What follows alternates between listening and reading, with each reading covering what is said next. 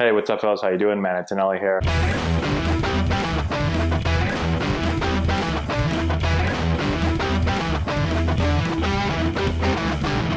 Hey, what's going on, guys? How we doing? Man, Antonelli here. Today we're looking at Vlad Guerrero Jr. We're going to look at his work before the game in the batting cage, getting ready to go out and hit BP, and then we're going to look at his actual batting practice. Now, I've had a lot of people asking me questions, sending me videos, asking my opinion on his work, his preparation, and then my general thought on batting practice, what we should be working on. And so we're going to get into all of that right now. Okay, so first couple of things. When you watch Vlad right here, Vlad Jr., when you watch him, the first thing you're going to notice is before the game here in the cage, doing front toss, and he's really working on hitting everything to the right center to the middle of the field, right? So he's not pulling anything, okay? And I think a couple of things. You're going to see a lot of major leaguers do this, okay? So if you go and watch hitters hit off the tee or hit flips before the game, you're going to see most guys driving the ball to right center field or at least back up the middle. All right, so the first thing they're trying to do is they're letting the ball travel. They want to see the ball deep, see it for a long time.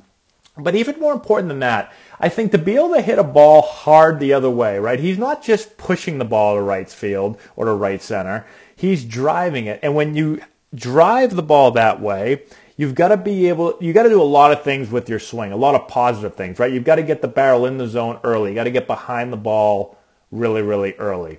And I think that's really, really important for every hitter, right? And it's important not just to be able to hit the ball the other way, but you're going to do the same thing when you're pulling the ball. Be able to get the barrel behind the ball early and drive it. And so, again, to be able to do that in the cage, to feel the barrel working behind the ball, to have really good direction, have your barrel moving, covering the entire plate, again, is really, really important. And so could he just sit there and just launch balls to left center field over and over again here? Yeah, he easily could, right? He could just hit cage bomb after cage bomb after cage bomb. But he's setting himself up to, again, feel a deep barrel path, to feel good direction, to stay on the ball. And now he can go to batting practice on the field.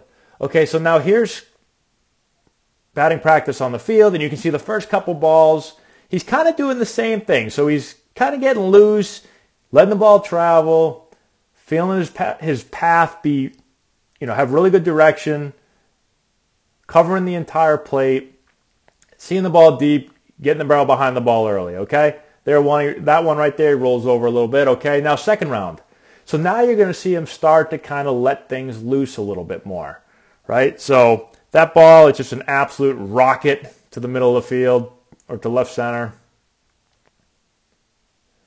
And so you'll see this again with most major league guys. They're going to start to right center. Here's an absolute laser beam to right center. They're going to start to right center, and then they're going to slowly work their way back to the pull side. Now this that ball is absolutely destroyed.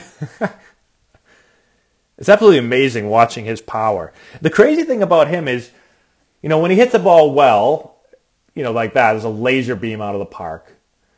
When he hits the ball like okay, like that, right? I mean, that's hit well, but like it's just a low line drive. It goes out of the park. Like when he mishits balls, they like short hop the fence. Like that ball right there, like that's a rocket that takes the left field's head off. He didn't even hit that ball anywhere close to well. So his power is just ridiculous, right? And then he's going to get into a ball here and he's going to hit it 900 feet. Like breaking parts of the stadium.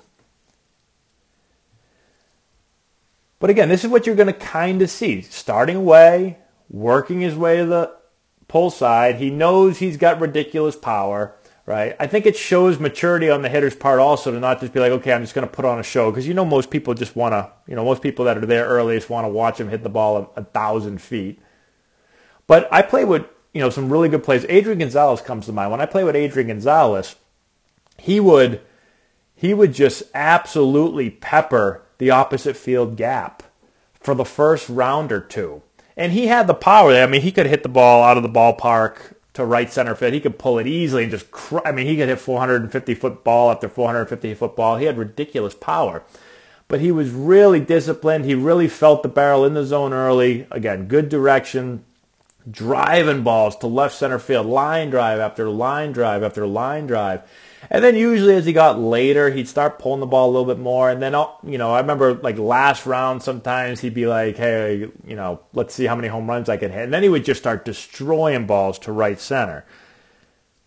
But part of being a good hitter, again, is being able to drive a ball to the opposite field, but then again, also being able to pull a ball. So the most valuable ball right now in the big leagues is a pulled ball in the air, right? I mean, if you can pull the ball in the air and you've got power and you can hit for power and hit home runs, I mean, you're going to get paid millions and millions and millions and millions of dollars. So do you want to work on that? Yeah, absolutely. You've got to be able to pull the ball in the air with good spin, and that's a skill. But you've got to also be able to practice some other parts of your game. You've got to be able to hit a ball when the ball's pitched away, be able to hit it where it's pitched. Pitched away, be able to drive it to right center field as a righty. If it's pitched in, be able to pull a ball. But a deep barrel path, like I said earlier, if you can have good direction, if you can drive a ball to the opposite field, right? If you can drive it like he was doing in the cage underneath and then some of his early swings, if you can do that, well, then you've got a swing that's going to work on pretty much any pitch, right? I'm in the zone early. I've got good direction. You have those two things working for you, well, then you can drive a ball to right center field if it's away, and if it's in, you should be able to get behind the ball. You should be able to drive it to left center field. So make sure we're working on everything. Make sure that we're working on driving the ball the other way and getting in the zone early, but also work on pulling the ball because, like I said, it's really valuable to be able to pull the ball in the air. Not a lot of guys can do it. So hopefully this helps you guys out. Let me know in the comment section below if you have any questions. Give it a thumbs up, share with all your friends, all that good stuff, and we'll talk to you later.